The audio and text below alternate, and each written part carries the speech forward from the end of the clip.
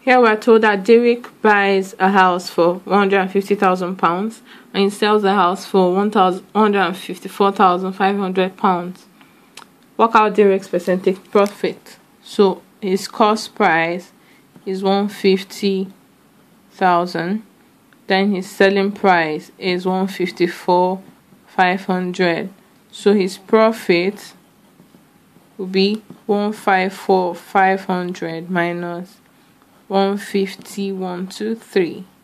Okay, you'd have that to be £4,500.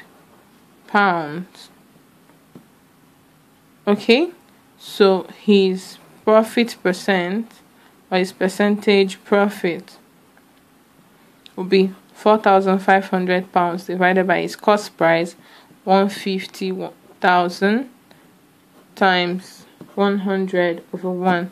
Okay, you have 1, 2, 3, 1, 2, 3.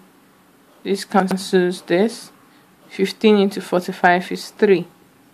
So you have his percentage profit to be 3%.